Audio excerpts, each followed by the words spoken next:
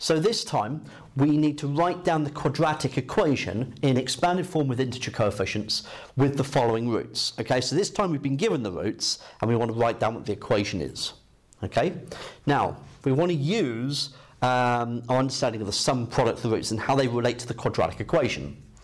So for the first one, we've got the sum of the roots, so alpha plus beta is 8 take away 3, so 5.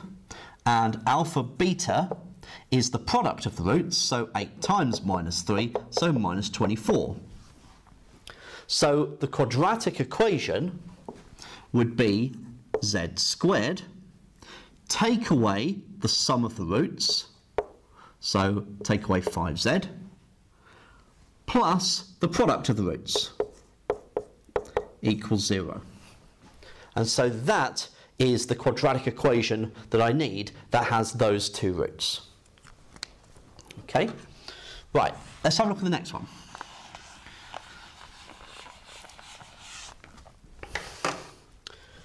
So we've got 0 and minus 9. So we've got 0 plus negative 9, so minus 9, and alpha beta is 0 times minus 9, so 0.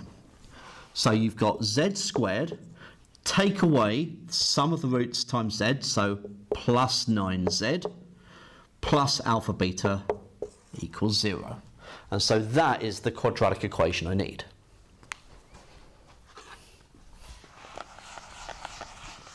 Okay.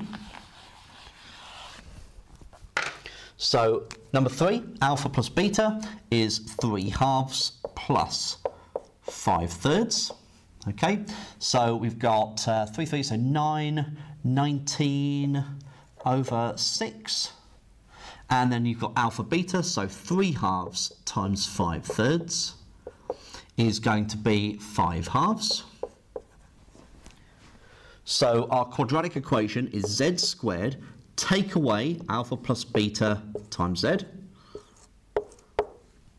plus alpha beta equals 0.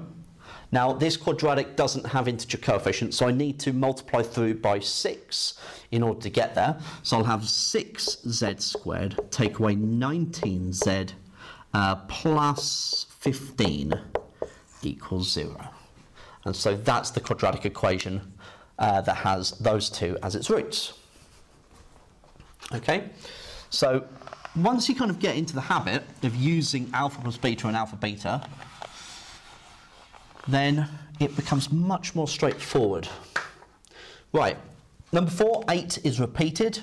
So we've got 8 plus 8, so 16. And then 8 times 8 is 64.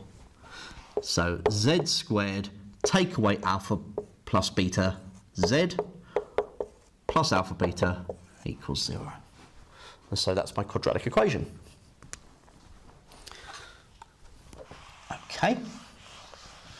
Now, this method becomes particularly useful when the roots are complex.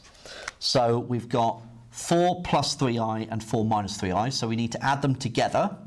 So 4 plus 3i plus 4 minus 3i, which of course is just 8.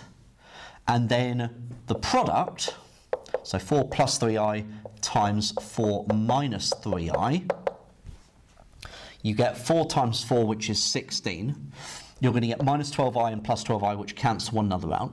Then 3i times minus 3i is going to be plus 9, and so you get 25.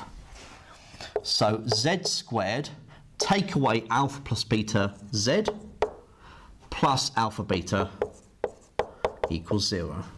And there's the quadratic equation that will have those as its roots.